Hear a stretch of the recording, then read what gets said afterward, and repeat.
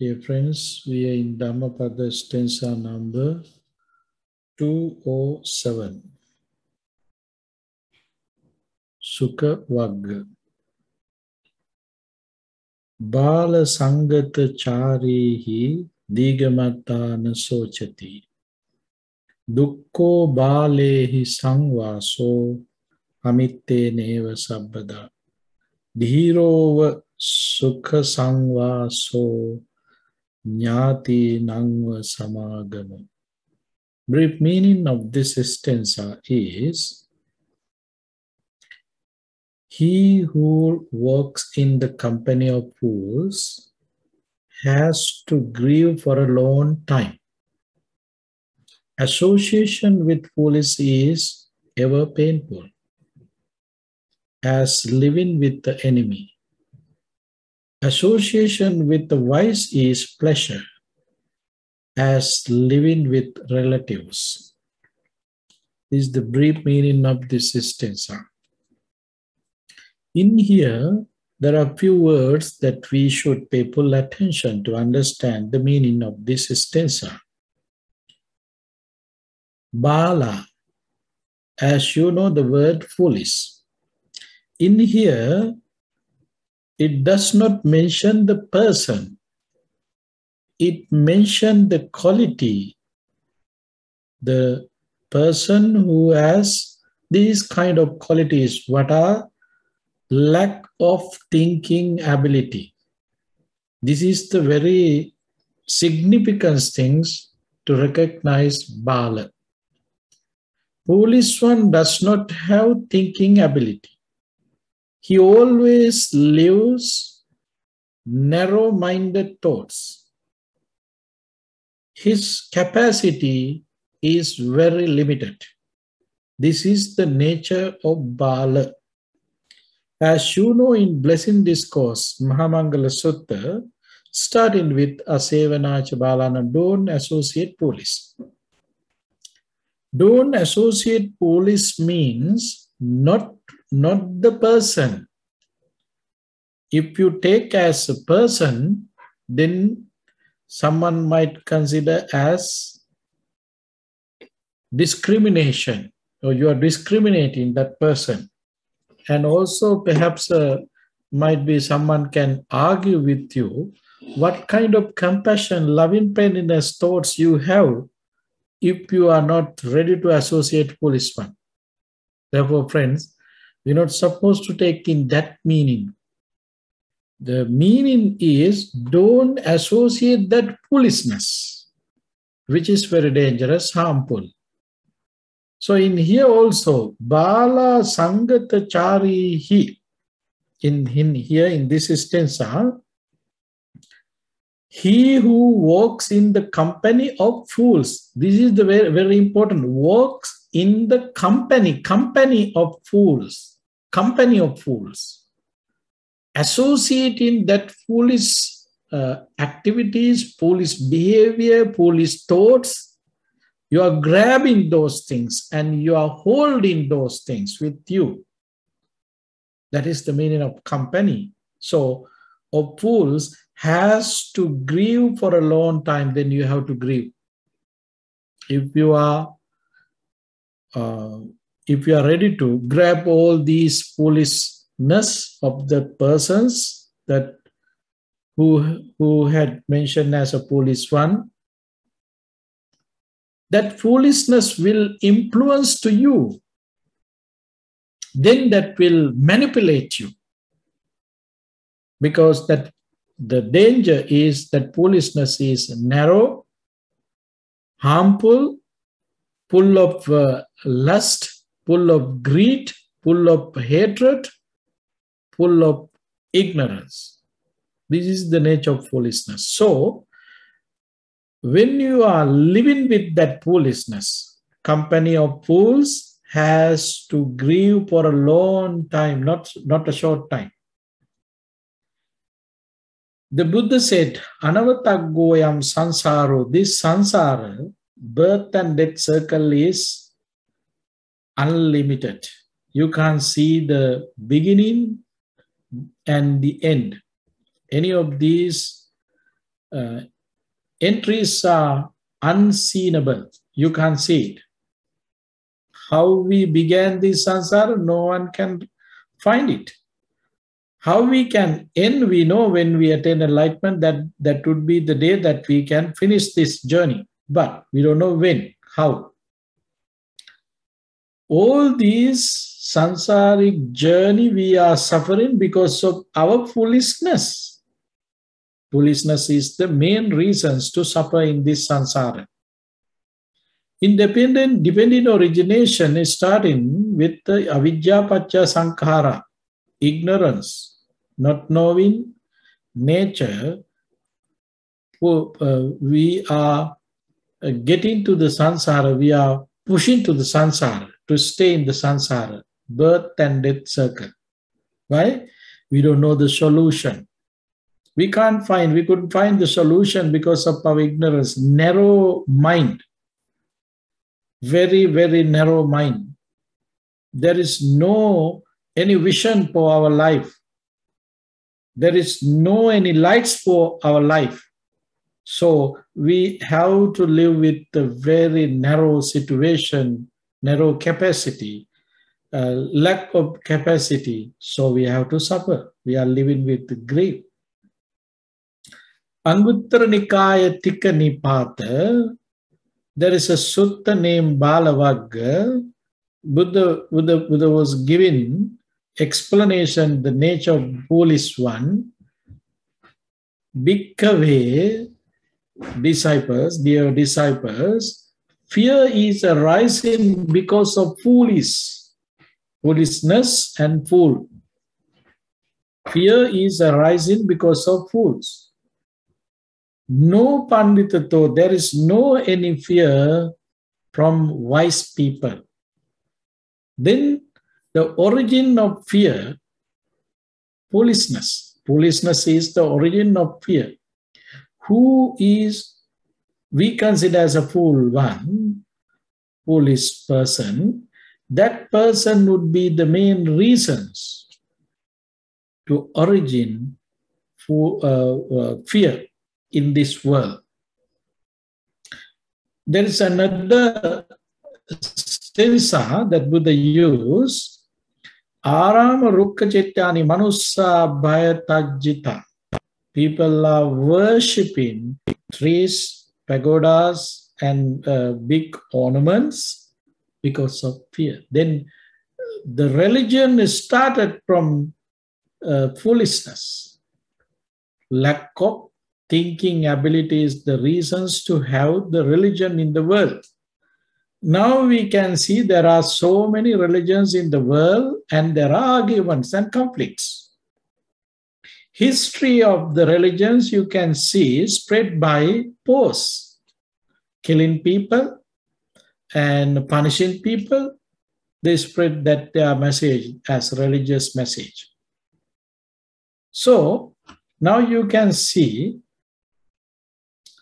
what is the way, how we live with grief for a long time because of our ignorance. So ignorance is very dangerous. The Buddha said, if you don't have good vision, clear vision, you are not able to attain enlightenment. As you know, in Noble Eightfold Path, it started with Samma Ditti, right understanding. That is the vision. The vision is starting with right understanding and right concept, Samma Sankappa. So all these are related to open mind, vast capacity of thinking ability.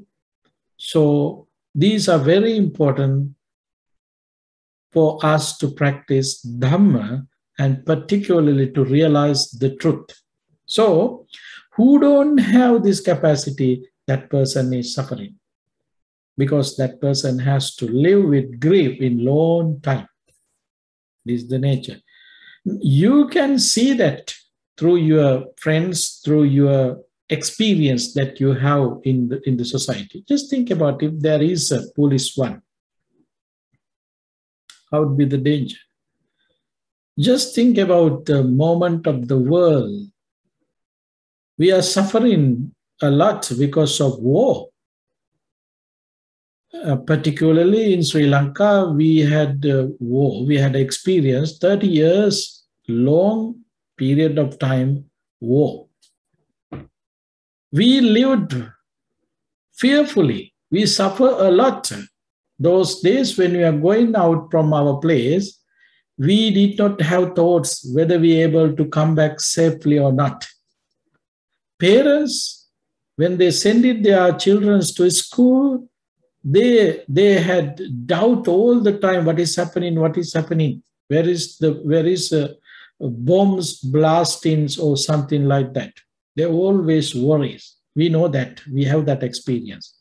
If you have that kind of experience, you can think about all these things happen because of fools in the world. They were fighting for their power. They were fighting in name of their religion. They were fighting in name of their ethnic group. They were fighting in name of their political party. But at the end, they also has to go from this world. It's the nature. But that foolishness already makes so many troubles around the world. Even today, we know how we people are suffering. Just think about the people who are in Afghanistan. They are suffering a lot because ignorance, foolishness. Ignorant people work with their ignorance, their foolishness, and a lot of people are suffering. I saw a video clip. Some people were trying to get into an airplane. When they were not able to get inside the airplane, they were trying to fly holding something outside, sitting outside the plane. Who can do this kind of such foolish things? Why? Even though they are trying, they are sacrificing their life, they are trying to escape from that kind of difficulties. Why? Fear is there. They are grieving. The people lived with fools. Now they are suffering a lot. We don't know how long. What's happening? So now you can see the nature. Who walks in company of fools has to grieve for a long time. In this world, it's happening. Experience, already you have that experience yourself. Association with fools is ever painful. It is a painful thing. You know that. You don't want to get someone else's explanation to understand it. You are already experiencing it. As living with the enemy. If you associate fools, if you are living with fools, then you are living like an enemy. When you are living with enemy, you have to be careful with each and every time. Even you can't sleep peacefully. You don't know how would be there when you get sleep. When you are sleeping, you don't know what will happen there. You have doubt because you can't trust the person because of that their foolishness. Associating fool is equal to living with enemies. You can see these things through the society. When you are living with fools, you have to be careful all the time. The word that you are using, you have to be careful. And even you can't sleep happily, peacefully. You have doubt what would be there. But association with the wise is a pleasure as living with relatives. If you have chance to associate wise people, you don't have any of these fear, doubt. When you are living without doubt, then happiness is there, pleasure is there. You can live peacefully, happily. Therefore, friends, the Buddha advises us to not to associate foolish, associate wise. Without associating fools, associate wise. Why? It is very helpful for our life to have comfortable life, peaceful life, happy life. When you are living confidently, you can have a peaceful mind, worryless mind. Why? You don't have doubt. You have confidence. This is very important. So, now all these explanation did by the Buddha 2600 years ago, but even though today you can see all these things are true and existing in the society where we are living. This is the nature of Dhamma, akalika, timeless. This is the nature of Dhamma, the teachings of the Buddha, akalika, timeless. Even the time the Buddha lived in this world 2600 years ago, this was happened. Even today, we can experience. Actually, today, we can experience than the time that the Buddha's time, because those days who were living in this society was mainly focusing on their spiritual development. Because when Buddha, before come to this world, he was considering about the time, he was considering about the time and place where he is going to born, and also who would be the mother. All these were the things that he was considering before we come to this world. Why? The society, the people that he going to associate should be fruitful people. They're ready to have the knowledge, enough knowledge, ripe knowledge to realize the teachings of him. This is the way how he can speed up his sermons, his mission. So in here, in this instance, he was giving some explanation to reduce our pain, suffering, and to increase your happiness and comfort. These are very important for our life. Dear friends, the Buddha's explanations are very clean and clear about the nature, about to understand the nature of the society. So we have to use all these information benefits for our life. This is the way how we can practice Dhamma.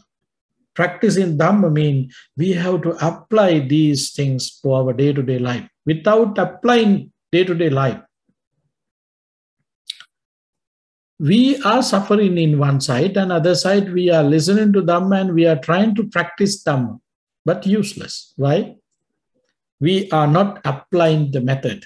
Therefore, if there is foolish one even in your family, does not matter. The Buddha said in here, as if you associate them, you are living with grief in long time, for a long time. No one can avoid that. If it is like a life that you are living with enemies, you have to suffer a lot. This is the Dhamma. So, whether that foolish person is your relatives or not, it does not matter. That foolishness will directly cause for your comfort and to have worry and to gain unwholesome thoughts yourself. It's happening, it's the nature. Therefore, friends, we're not supposed to associate any foolish. Because we are trying to gain wisdom.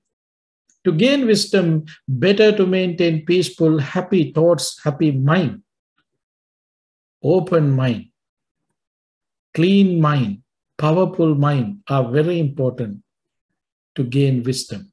So that is our duty, that is our responsibility. Attaining enlightenment is not something easy things. It is very, very difficult things. You have to develop your energy, strength into top up level to gain our wisdom. So all these tiny things are bothering. So therefore we have to be careful. We have to take care of all these things. So we not supposed to associate foolish one because we have clear vision, clear mission and vision. So we have to engage with that mission, having that clear vision. So this is our duty. This is our responsibility. So we not supposed to associate their foolishness. Even though they are living with us, we does not matter. We can help them with compassionate thoughts and loving friendliness thoughts, but we are not ready to get their influence for our life. This is the very important thing. We have to be mindful to recognize their foolishness, to recognize their narrow mind, narrow path. Recognizing their narrow mind and narrow path, we can prevent from them to gain any unwholesome things from them. So this is our duty. So mindfulness is very important. Now you can see. So we are practicing meditation to gain our mindfulness. For what? To protect ourselves. To increase our practice. To speed our practice. For what? To attain enlightenment. For our own liberation. I think this is enough for today. Thank you very much for your participation. Let us use this wonderful opportunity to share merits with others. First of all, think about departed relatives, friends, family members, and pets who departed name of us. By the power of these merits and metta thoughts, may they all be well, happy, and peaceful. Having that aspiration, say, Sadhu, Sadhu, Sadhu. Whoever is affected by COVID-19 and any other sicknesses, by the power of these merits and metta thoughts, may they all be well, happy, and peaceful. May they be able to get rid of their suffering and pain. Having that aspiration, make blessings upon them, saying, Sadhu, Sadhu, Sadhu. May you all be well, happy, and peaceful. May you all be able to attain ultimate bliss of Nibbana. Having that aspiration, say Sadhu, Sadhu, Sadhu. By means of these meritorious deeds, may I never join with the foolish. May I join always with the wise until the time attain Nibbana. May the suffering be free from suffering. May the fear struck be free from fear. May the grieving be free from grief. So too may all beings be. From the highest realms of existence to the lowest, may all beings arisen in these realms, with form and without form, with perception and without perception, be released from all suffering and attain to perfect peace. Excellent, excellent, excellent. Thank you very much. Thank you, Bhante. Sadhu, Bhante. sadhu, sadhu. Good to see you, sir. Good to see you this evening, Bhante. Thank you. Nice to see you. Thank you. Good night. Good night, Bhante. Sadhu, sadhu, sadhu. Good night. Thank you, Bhante. Nirvan Saranai. Thank you. Good night. Good night. Everyone, Saranai. You're better now.